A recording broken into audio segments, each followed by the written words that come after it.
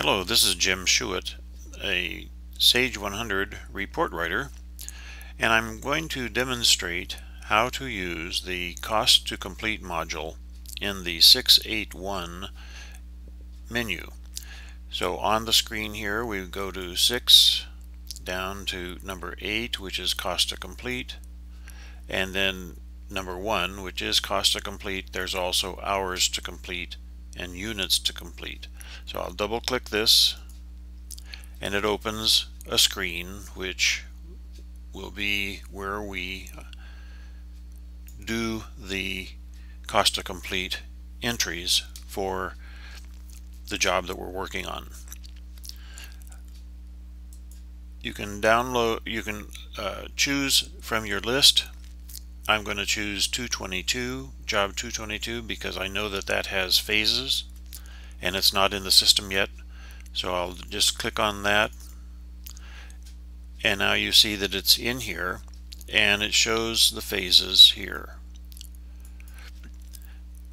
Now to get started, all you need to do is with the 0 phase and each phase, is click Options, Update, and it's going to remind you that the budget and changes and cost data will be updated. Do you want to continue? You would click Yes.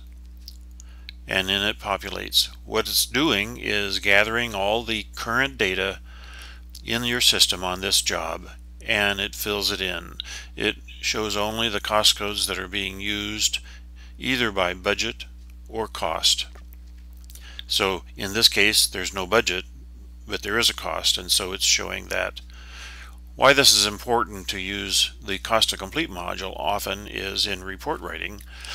It's hard to get all the cost codes to show in a report. If you use the budget report, it shows only cost codes that have budgets, and so therefore this cost code would not appear.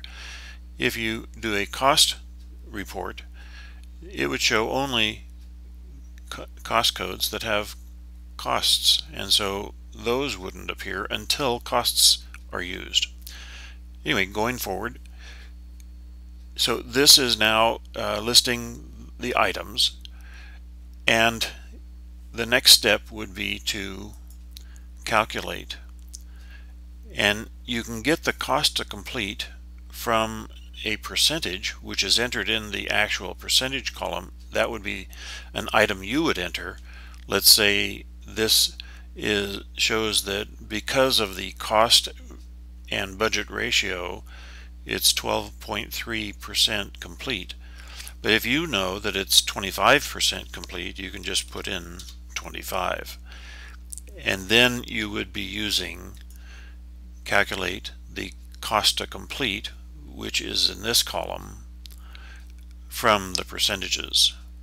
If there's no percentage, then it will use what information there is there. Or you can create the percentage from the cost to complete, which means that it'll take these numbers which show up here and put them in here. I will go ahead and use this version, and what it does is it adjusts these and shows you the over and under. Once that's done on this phase, you would just click Save and then go to the next phase. For most purposes, the ease of this is very quick. Just update, yes, and you can also do your calculation over here, calculate, and save. Go to your next phase, update, yes, calculate, and save. And then the final one here, update,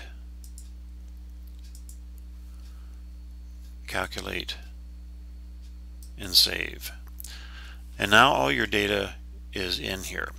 For report writing purposes, the key thing for this module for report writing purposes is to get the cost code list. So if all you're using cost to complete for is a report that is being written. All you need to do then is update, yes,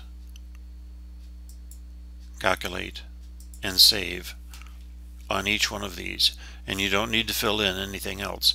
But if you are using this for purposes of looking at your job, let's go back to one of these that has some figures, then you can actually use user-defined column to enter in anything you want. You can put in notes for each line item, and again you can choose the percent that it's complete. Let's say this says 93%, but you're done, so you would put in 100%, and then when you calculate, it shows that there's no cost to complete left. That really is how to use cost to complete. For more details, you could check the software's help module. It goes into great detail about this process. Thank you for your time. Again, Jim Schuett. My website is sage100reports.com. Phone number 480-277-7550, or jim@sage100reports.com. Thank you so much.